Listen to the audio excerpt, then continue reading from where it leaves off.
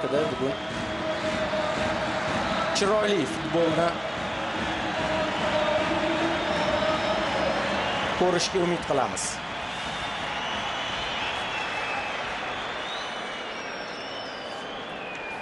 Shimoliy Koreyaga qarshi o'tgan yilning oktyabrida ham O'zbekiston milliy terma jamoasi o'rtoqlik o'yinini o'tkazgan edi. Oktyabr oyida terma jamoamiz Marat Bikmayevning dubli evaziga raqib Shimoliy Koreyani mag'lubiyatga uchratgan. Shundan so'ng O'zbekiston milliy terma jamoasi Osiyo Kubogida ham ishtirok etdi. Raqiblarimiz singari Shimoliy Koreya guruhdan chiqa olmagan. Uchala uchrashuvni ham yirik hisobda boy berdi va Shimoliy Koreyada ham bugungi uchrashuvda jiddiy o'zgarishlar bor. Bugungi uchrashuvda Shimoliy Koreyaning o'tgan safargi tarkibdan deyarli hech kim qolmadi. Sababi aynan Osiyo Kubogidagi qoniqarsiz natijadan so'ng koreyaliklar tarkibida katta o'zgarishlar ro'y berdi. Birinchi navbatda murabbiy o'zgartirildi. Jamoa tarkibida yangi nomlarni va asosan yosh futbolchilarni uchratishimiz mumkin. Asosiy tarkibga agarda e'tibor qaratadigan bo'lsak, 30 yoshdan balandroq ikkita o'yinchi bor. Qolgan terma jamoa vakillari 30 yoshgacha.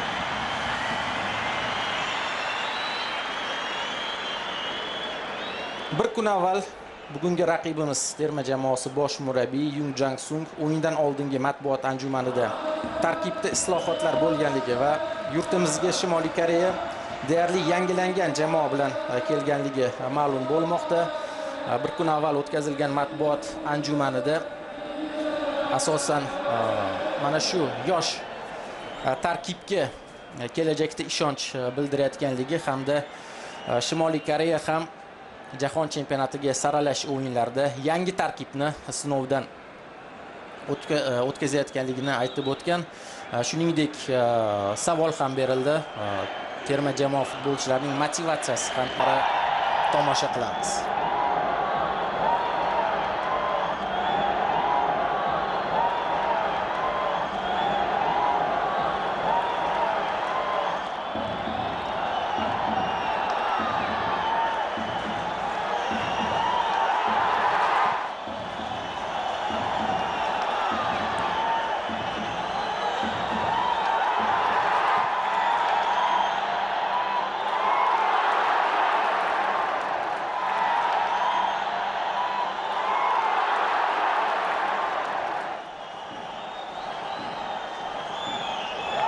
Ikkinchisiga esa imkon bo'lmadi. Ikkinchi zarbani berish uchun imkon bo'lmadi. Jonli devordan chiqqan Shimoliy koreyalik himoyachi xavfni bartaraf qildi. Odil Ahmedov faol, hujumda bugun faol harakat qilyapti. Ikkita vaziyat bo'ldi. Boshi bilan ikkita vaziyatdan ham gol urishi mumkin edi. Mana bunisi endi xavfli. Masharipov va penalti. Penalti belgilanyapti. Masharipov jarima maydonchasida yiqitildi va O'zbekiston terma jamoasi penaltidan hisobni ochish imkoniyatiga ega bo'lmoqda. Masharipovga nisbatan qo'pol o'ynagan Shimoliy koreyalik futbolchi ko'ramiz. Mana xavfli o'yin, oyog'iga tashlandi. Bu Ri Tong Il, 23 yoshli himoyachi. To'pga ulgurmadi. Raqibning oyog'iga o'ynadi va buning natijasida Masharipov yiqitildi. Turli xil nuqtalardan ko'rishimiz mumkin. Hozir Jaloliddinga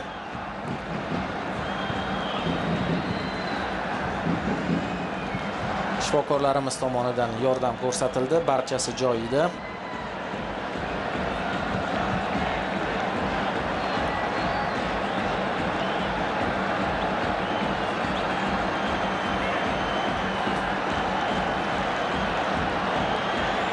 Va nuqtaga Odil Ahmedov yaqinlashdi. Sin Hyokka qarshi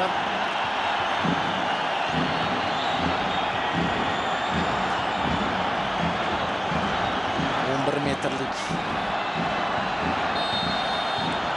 Zarbani Odil Ahmedov golga aylantiryapti va hisob ochilmoqda. O'zbekiston terma jamoasi penaltidan hisobni ochishga muvaffaq bo'ldi. Gol muallifi Odil Ahmedov. Jamoa sardori sovuqqonlik bilan penaltini golga aylantira oldi va O'zbekiston terma jamoasi hisobda oldinga chiqmoqda. 1-0. 1-0.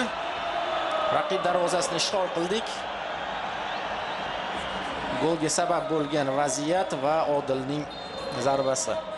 Darvozabon to'p yo'nalishini to'g'ri topgan ekan. Odil! Lekin qaytara olmadi. Odil Ahmedov o'z hisobiga gol yozib qo'yapti 29-daqiqada. Uchrashuvning yarim soati ortda qoldi. Tanaffusgacha bitta gol urib oldik. Va endi hisobni mustahkamlab olish kerak. Tanaffusgacha qoida buzilgani yo'q. Hamrobekov yaxshi imkoniyat. Abduxoliq xavfli vaziyat bo'lmoqda. Hozir ikkinchi golni ham urishga yaqin keldik. Temurxo'ja Abduxoliqov to'pni egallab olganidan so'ng ko'p o'ylab o'tirmadi. Darhol zarba yo'llayapti. Hamrobekovning ajoyib pasi. Va Temurxo'janing darvoza tomon yo'llagan kuchli zarbasi. Hozir rivojlanyapti. To'p jarima maydonchasi ichida ehtiyot bo'lish kerak. Zarba yo'naltirildi va Sanjar Quvvatovning yana bir seyvi. Super seyv, ajoyib tarzda o'ynamoqda. Zarba berishga himoyachilarimiz imkoniyat berishmoqda. Va mana qarshi hujum Odil Ahmedov tezlikni oshirmoqda. Markaz tomon yaxshi Jaloliddin Masharipov to'pga ulguradi. Jarima maydonchasiga yorib kirishi mumkin. Oldinga intilmoqda, u qoqilib ketdi. Ehtiyot bo'lish kerak. Sheriga to'pni qaytarishda xatoga yo'l qo'ydi.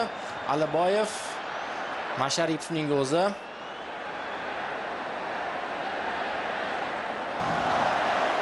Kinol xavfli vaziyat, hozir 3-chi gol. Qani zarba bormi? Bor. 3-chi gol ham bor. Bugun hujumchilarning kuni Igor Sergeyev. Anchadan buyon uni terma jamoamiz safida gol urmayotganligi uchun urushayotgan edik. Maydonga tushdi va gol urmoqda. Juda ham kerak edi. Sergeyev uchun mana shu gol albatta uning ruhiyatini oshiradi. Terma jamoada umid qilamiz yana gol urishni boshlaydi Igor Sergeyev. Qo'pol xato. Himoyachining qo'pol xatosi va Igor Sergeyev O'zbekiston terma jamoasi tarkibidagi darvozabon ham bu yerda Igor ayblashimiz noto'g'ri, chunki kutmadi. O'z sherigidan mana bunday pasni kutmadi. Sergeyev esa sovuqqonlik bilan ushbu vaziyatda o'ynadi va gol urishga erishdi. Chap oyog'ida bo'sh darvozaga 3-chi gol.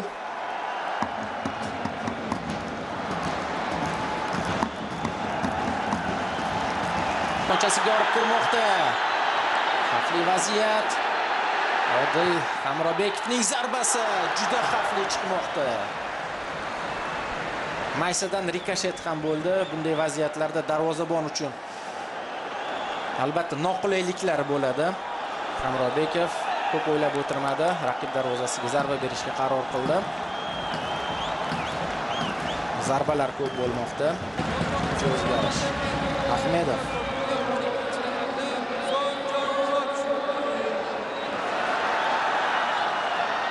Yana bir hujum. Yaxshi imkoniyat.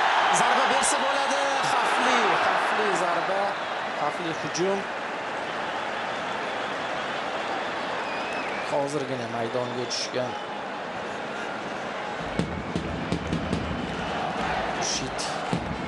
Yosif o'zi zarba berishga qaror qildi. To'g'ri qaror. Qo'rqmaslik kerak. Bu esa Oston Urunovning to'pni raqibdan olib qo'yganligi va Sergeyevning zarbasi.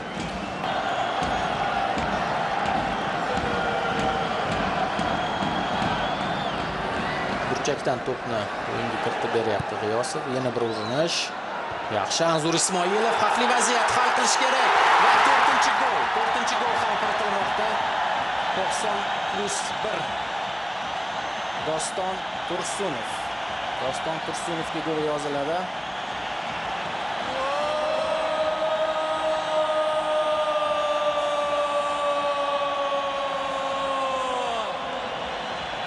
Goal for Uzbekiston. Doston Tursunov. By player number 3. Terma jamoa tarkibidagi debyut goli. Terma jamoa safidagi debyut goli va bugungi uchrashuvda terma jamoamizning 4-goliga mualliflik qilyapti.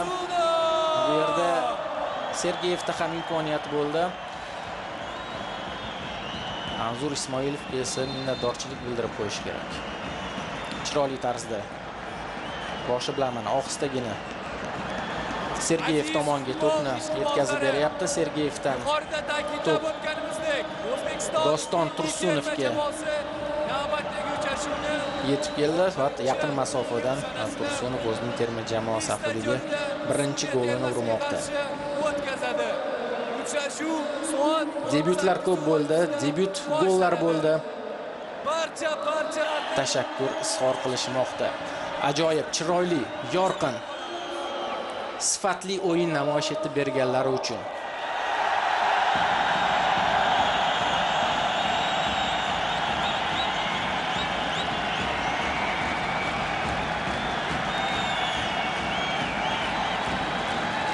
Ekraningizdan uzoqlashmang, bizda intervyu bor.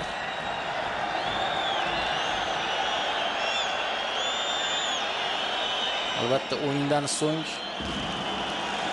uchrashuv xususida o'yinchilarimizning fikri muhim.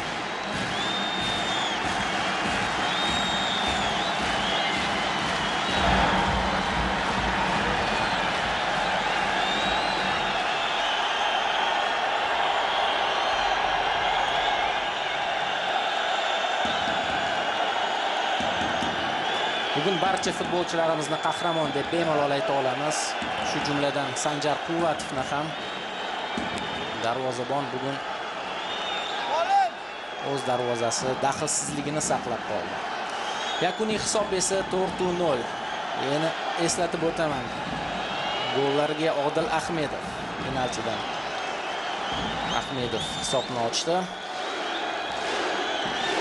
Gollar shousini Timurxo'ja Abduxoliqov davom ettirdi. Keyinchalik zaxiradan maydonga tushgan Igor Sergeyev jamoamizning 3-goliga mualliflik qildi va 4-gol Doston Tursunov hisobiga yozildi. Muxlislarga atalgan libos.